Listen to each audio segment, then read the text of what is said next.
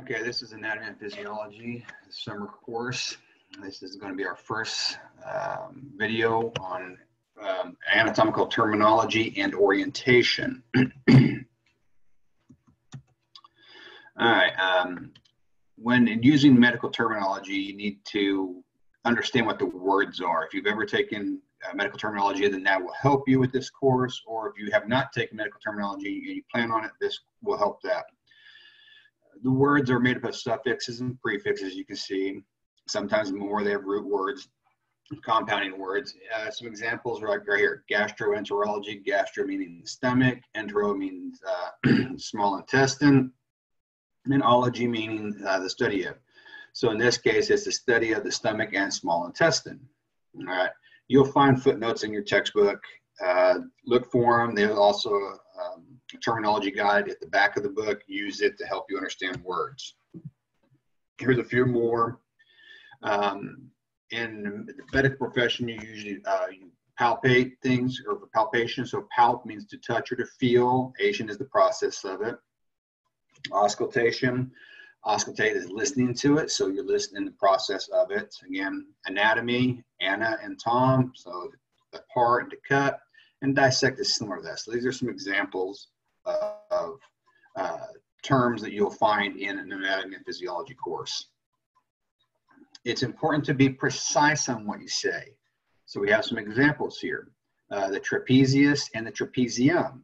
The trapezius is a muscle in your back, okay? While the trapezium is a tiny little bone in your wrist. Make sure you're pronouncing things correctly. Again, going back to the suffix, prefix, and the root word. A couple of these words sound similar, so if you're writing them, it really makes a difference. You have the ileum, which is in the small intestine, and the ilium, which is your hip bone, the one, the crest you can feel. Pronouncing words also is elephantiasis is the disease, as compared to elephantitis is an inflammation of an elephant, because titus means inflammation, so an elephant inflamed. All right, everybody likes that one. Anatomical positioning, this is very important, because we are always going, when we refer to anatomy, we always refer to the subjects, not our own. All right, so that's our frame of reference. In this case, the person would stand erect, feet on the floor flat, arms at their side, and the palms facing forward, as well as the face facing forward. Form is supinated when the palms are facing up. So if I stand up right here, I can't quite see. Your palm would be this way. That would be supinated. If we rotate it, that would be pronated. So supinate, pronate. We'll get to that in a little bit. But as you see it, it's on there. Again, normal stance is in this configuration, facing forward, feet flat, palms forward. Again, left and right are always the subject's point of view, not your point of view. And we always refer to positions as if they are in the anatomical position. Even if they're not, we always refer to them as in the anatomical positioning.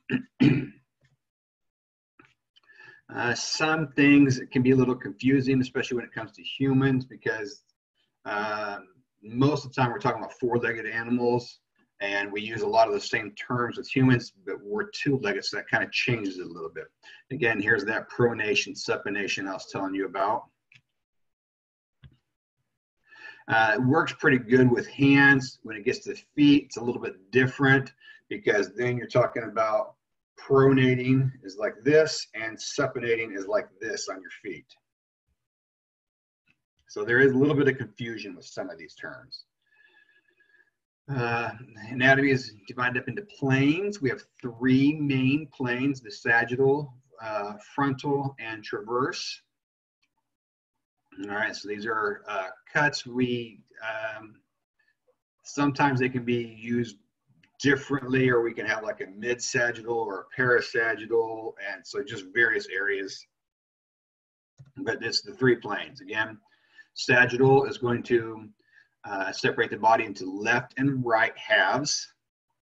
The frontal or the coronal plane is going to be into the front or back. And then transverse is into the superior and inferior, or top and bottom. Again, sagittal, frontal, or coronal, and then transverse. And here's some MRIs of humans. Directional terms. Again, some can be confusing because most of them are meant for four-legged animals, but we use them on humans. Excuse me, the first example there, anterior is we're going forward in that direction, but that's also ventral because that's towards the belly for a human. On an animal, ventral is still towards the belly, but that's not the direction they're going. Anterior, the anterior would be the head, which because they're going in that direction. And we get a few weirdness with the feet because the top of the foot, which should be anterior as you're standing in the anatomical positioning, is actually dorsal. So yeah, they're a little weird at the feet. Cavities of the body are divided into two main portions. You have your dorsal cavities right here, the yellow, and your ventral cavities in the red. We'll name them all in a little bit. Your anatomical directions, okay? Distal and proximal, these are mainly for your appendages, about how, so you're talking about, again, distal is farther away from where it's attached. Proximal is closer to the body where it's attached. Lateral is to the side, medial is to the middle. Anterior is towards the front, posterior back. Superior is up towards the head. Inferior is towards the feet or towards the ground.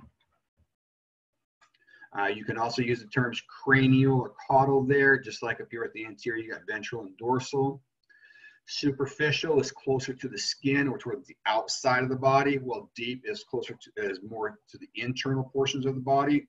And then we got plantar and dorsal on the feet. Plantar is the sole of the foot, the bottom of it, and dorsal is the top of it, your instep. Anterior and ventral are always opposite the posterior and dorsal. Again, it depends upon where you're looking at, two-legged or four-legged. The eyes are always anterior to the brain because your eyes are in the front, your brain's here toward the back.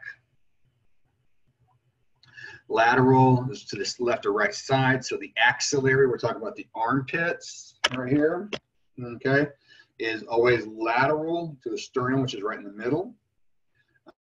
So then another one, your nose is in the middle to your eyes, which are on the side. So you always use these in reference to something else. All right, when you get these terms, always use them in reference. Same with these, again, superior and inferior. Superior is towards the head, which means cranial in this case. Inferior is lower towards the tail, your rear end, caudal. You have proximal and distal again, points of attachment. So the hand is more distal from the armpit, which is proximal to the shoulder. Again, these are all references. Remember to keep that in mind when you have quizzes or tests over this. Then you have superficial and deep, again, towards the skin, away from it.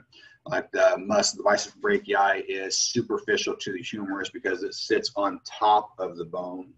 It's closer to the skin than the bone is. Body regions. Axial is the head, neck, and trunk. Everything right here in the middle.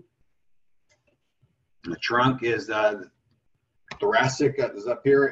Abdomen is lower. Your abdomen can be divided into the 4 quadrants: right upper, right lower, left upper, left lower. Or if you're an anatomist, you can go into a tic-tac-toe region where you have more. You have hypochondriac regions, which are up and to the side. You got a picture coming up: lateral, inguinal, epigastric, midclavicular lines, hypogastric lines, midclavicular. So just like I said, it's from the middle of the clavicle, which is this bone right here, comes down. Those are little vertical lines on it. You have your subcostal line, so it'd be right below the ribs. All right, and then intertubercular line, which is the lower right above the region. You'll see it in the picture. There we go. There's your interturbicular line. It's a hard one to say. There's your midclavicular lines. Here's your subcostal lines. All right, make sure I got the names right. Here's the names of them. So here's your hypochondriac, epigastric, so it's above the stomach, hypogastric, below the stomach, iliac or inguinal over here. That's this region. Lumbar, left and right. There's your 9 anatomical regions of the abdomen. We also have the body regions of the appendicular. So we're talking about the limbs. You have your brachium, which is the upper portion of your arm where the humerus is. The antebrachium is where your forearm is. You got your carpus, your hands, your digits. The lower region, you have your femoral. Your crural is down here where the tibia and fibula are. Pedal is your foot. Then we have the tarsals and the digits down there. Again, our body cavities, we have the cranial and vertebral canal for the dorsal cavities. Then we have the thoracic and abdominal cavities for the ventral cavities, abdominal pelvic, excuse me. Then we have some potential spaces. Potential spaces are some that are there and aren't there depending upon positioning. And we have some sinuses fill into this area also. Body cavities are lined, all right? They have a membrane around them, and the membrane that is surrounding the organ itself is called the visceral membrane. You also have a parietal membrane that surrounds the space. So there's 2 membranes for each cavity, minimum of 2 of them anyway. In the brain and vertebral canal, so those dorsal cavities, there's actually more than 2, and these membranes are called meninges. Now the next 3 here are your ventral cavities, the pericardium, the pleura, and the peritoneum. Those we have 2 because we have the visceral pericardium, which is the membrane that surrounds the heart, and then the parietal pericardium, which is the membrane that lines the cavity itself that has the heart inside of it. Same with the visceral and parietal pleura and visceral and parietal peritoneum. Some regions of the body. This is for the cephalic region, the head. You've got your otic, which is your ear, right over here. Your nasal, right through there. Oral is your mouth. Cervical is going to be your neck. Orbital is your eye. Buccal is your cheek. Mental is the chin. You can know these for quizzes and tests. We also have some more. Your chromium is going to be your shoulder up there. Axillary is armpit. Mammary is your breast. Antebrachial, again, brachial and antebrachial, we already talked about those with the carpal, manus, and digit. We've mentioned those on the appendicular region. So but in the chest, in the thoracic region, you can still have the sternum. You have the pectoral region. For your abdominal region, you have the umbilical, which is where your belly button is. Inguinal is near the groin. Coxal is the hip. And then you have some genital. These are your external reproductive organs. In the lower regions, femoral is the thigh, patellar is the knee, the crural is the lower leg. Again, there's that, the pedal is the foot. We have the dorsum or dorsal is the top, and plantar is the sole of it. And your tarsals are your ankles. The back, so the back of the skull where the occipital lobe of the brain is, that's also where the occipital bone is, so we get that region. Nuchal is the back of the neck. When we get into the skeletal system, you'll understand a bit more. You have your vertebral column, and it's got various regions. You have the upper portion is the vertebral, then you have the lumbar, and you have sacral right here. Gluteal is your rear end, your buttocks. Perineal is the space between the genitals and the anus, and then sural is your calf. We have organ systems. Our textbook divides the organ systems up into 11 regions. Other textbooks might break up the lymphatic into lymph and the immune system, but our textbook puts them together. We're going to try to cover all of these this semester, some in a little bit more detail than others, but these are our 11 organ systems. Know the basics of each one of them. So like right here, The integumentary system, the external body covering, protects deeper tissue from injuries, synthesizes vitamin D, houses cutaneous receptors, and sweat glands and oils. The skeletal system protects and supports body. Go through and read about each one of these. There's 6 right there, and then there's another 6 here because they divide the male and female reproductive organs into separate sections on this. Those are 11 regions. You need to know these. If you have any questions, email me. I get to them pretty good. I check my email several times a day. Good luck.